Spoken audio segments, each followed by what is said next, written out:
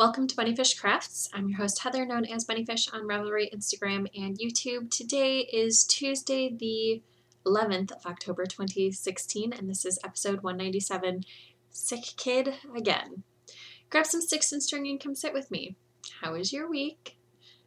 Mine was very busy. I had a birthday party on Sunday for Mara, wherein the entire guest list who had RSVP'd that they were going to attend then canceled.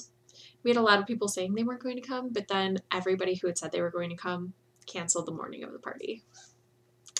That was awesome. Luckily, Mara didn't realize the difference, but it made me feel like I was a horrible mom because nobody was showing up. We had a really good time anyway. It was fine. And it's not like we paid for a reservation anywhere. We just had it at a park, so it was fine. I have my niece here. She was sent home yesterday for being sick, but they have a 24-hour policy. So since she was sick in the afternoon, she couldn't go back to school today. So she's here. And she has promised that she would be quiet while I was recording, and I'm going to hold her to it. But I also told her she could come say hi. So you want to come say hello? Yep. Okay, now go do something quiet, please. Thank you. So what else? A lot of work, a lot of cleaning, a lot of momming, and some crafting. So let's get to that. The Finish Your Frog craft along started, and it is going pretty well. There are a few entries in the finished objects, frogged objects thread. People have been pulling out old projects and ripping them out and pulling out old projects and finishing them. I don't think there has been a new start to finish project in there, but I could be incorrect. But of course those are acceptable too, and all of that information is in the Ravelry group, which is Bunnyfish Crafts Podcast. I never say what the Ravelry group is or anything, but if you're wanting that information and this is the first time you're catching me talk about it on the podcast and you haven't watched all the way to the end, there's a credit screen at the end that has contact information and stuff. So let's see. Works in progress. I have several, nothing new. Oh, you know what? I do have something that is not actually new. I've been working on it for a while, but I'm pretty sure I've never shown it on the podcast before. So it is this very small cross stitch. I started it when Melissa visited me, and it's just a little dog. And it is, who is this? What is this company? Janelin? This is the size of the pattern, so that's on the back of this sheet. And it's just supposed to be a really small thing. It came with little hoops. There were 3 of these size cross-stitch things in the packet that I bought. Patterns, kits, yes, in the pack that I bought. And they come with little hoops that you can then mount them in. I gave one to Melissa when she was visiting, and I started this at the same time because I was showing her how to cross stitch. My hair is crazy this morning. Oh well. So I have the dog completely stitched. So he's completely stitched. I have to back stitch around the exterior, and then around the outside are dots. In the original pattern, the dots around the outside are green, and this collar was ecru. But I decided I wanted the dog's collar to be red and green, and then I would do ecru around the outside so that the dots would look more like snowflakes, so it would be more Christmassy. And everything else you've seen at some point before. So I worked on my Totoro mitts. I don't remember where I was last week. Probably down in where it says Totoro. But here's the front. This is where the actual Totoro will be. And then this is the palm, where it has these, wrong way, adorable little dust bunny clusters, like soot sprites. So I just started that, and they're very few down by the bottom, but then they get more clustered as you go up the palm because dust bunnies fly in the air, duh. So that is this. I'm a little nervous about the fit because they're kind of tight. They can be kids. No, they're not going to be kids. They're for me. Dang. I will rip it out if I need to. They're kind of tight. And also, the next round is where I'm supposed to put in for breaking the thumb. So if I pull this up on my wrist so that that ribbing is right there. Yeah, I'm supposed to put in the thumb break right now. I feel like I should probably work a few more rounds and then put it back in. It's a little bit tight. I might see if I can find my size 5s and go up because my hand is very, very wide. I think I had this problem last time I made the mittens and I forgot. But, ugh. And it's nice. I want the mittens to be tight, but I don't want them to be so tight that I can't get them on and off. So this project might go on pause until I find my size 5 needles.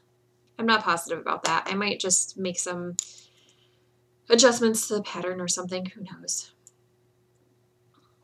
I could also try making my floats super, super loose, but the tension of the knitting and the tension of the floats is pretty good. So I think I just need to go up a needle size or add a couple stitches.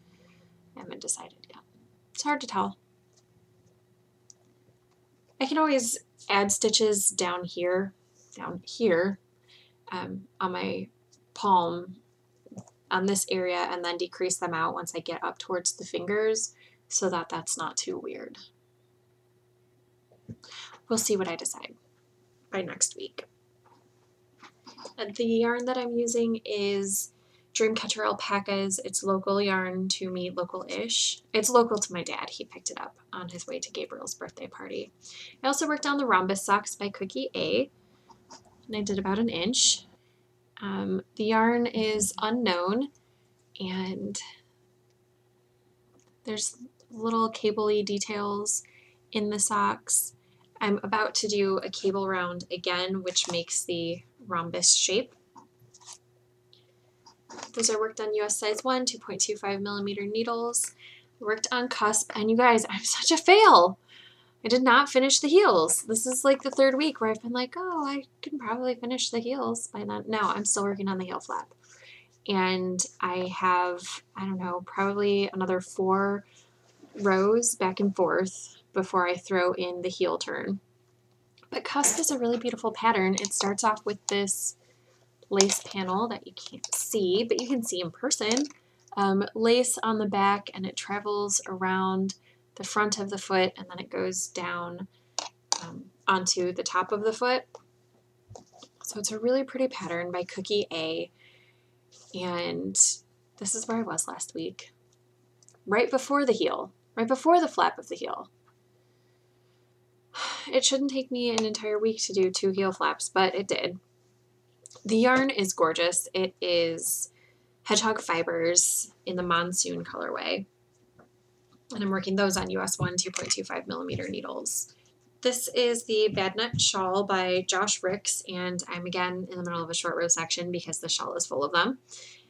So I was here last week, and I did a few inches of knitting. You can see there are stockinette sections and garter stitch sections. There's some eyelets in there. I'm working away on it. It's going slow because shawls have so many stitches per row as compared to most socks. As compared to almost all the socks that I'm working on right now.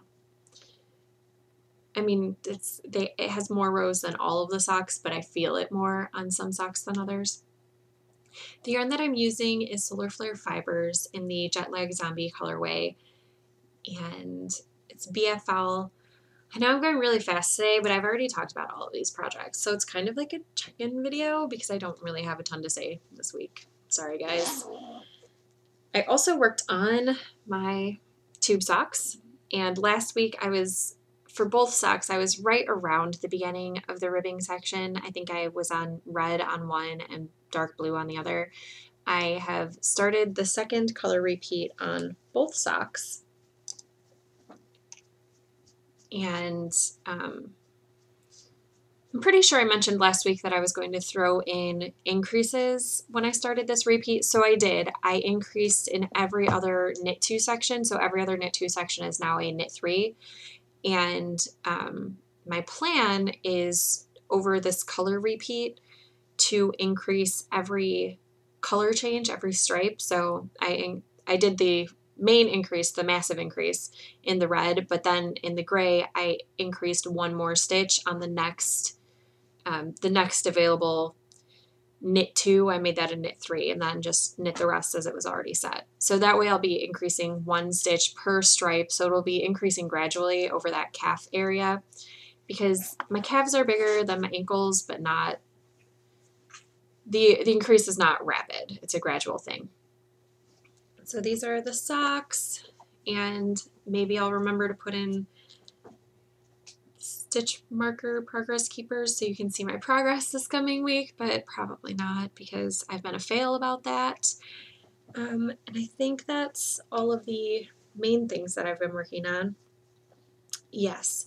So I also worked on Gabriel's Hexapuff, which you haven't seen in a while, but I added that third color. I said it was a brown, and it's kind of looking brown, but it's actually called Hunter Green. But it is really, really browny. Like it's kind of green. You can see that it has like a green tone to it, but it looks brown most of the time, depending on lighting. So this is, it's finished, except I need to find stuffing. I have some somewhere in the basement. So I can stuff it, and then I will Kitchener it closed, and then I will start knitting legs and a head off of it because he wanted a dragon and a tail. So what I'm thinking is I will pick up stitches along this edge right here and knit a head off in this direction, pick up stitches down on or like by this corner and knit up for a tail, and then knit legs, pick up stitches and knit legs off of here, and pick up stitches and knit legs off of here for the dragon. That is my thought. And all of the everything is going to be mismatched probably because I'm probably just going to pick up stitches and knit until I run out of the current ball of yarn and then attach a new ball of yarn and then continue on with that new ball of yarn for the next part and then knit until I run out of yarn and attach a new ball of yarn. So that's my thoughts right now. I don't know if that's how it's going to be. I might knit all of the pieces separate and then sew them on, but I really would rather pick up stitches for them. I don't know yet. But that's what it looks like. It's a giant Hexapuff. I don't think any of the kids have knit on it since the last time I showed you that they knit on it. I'm pretty sure it's been all me. I have also worked on the log cabin blanket. So where am I? I have not done a row or a ridge a day. This is what, 6 of them? 5 of them. So I'm a little behind, but I'll pick it back up. It's really easy knitting. So I just need a moment where I need to have brainless knitting, I guess. I have also worked on the quilt that I'm turning into a dog bed that has more stitching done, but I mean, it looks the same basically. I have also worked on Steve's quilt, and I did like 2 rows on the Dreambird shawl, maybe 4 rows, I don't know, not very many, but I was like, oh, I'll work on this a little, and then I was like, okay, that's enough for me, because anybody who has hung out with me in person knows that I can't just sit and work on something unless I'm doing something else. Like if I'm at a knit group, I can probably work on one project for an entire hour. If I'm sitting in a dark movie theater, I can work on one project for the entire movie because I can't switch projects because I can't look at it to see where I am on the project. So those are pretty much the only ways that I get like a solid chunk of things done because I don't really sit down and watch programs. I do sit down and watch podcasts, but I get up frequently. There's a lot of pausing. so I can go change laundry or go make food or go do whatever it is that I need to do. I don't just sit and work on things for a long time. But, maybe next time I chat with my friends, I can make that my main project and knock out that first brown section. As long as I get the brown block finished by the 15th, I'll consider that good shape because that's halfway through the month, and then I will be able to do the second block that I want to do in the second half of the month. Oh, hey, I wanted to say something about the tube socks. Guess who has the best sister? That would be me. She just called because she's running to Starbucks and wanted to know if I wanted anything.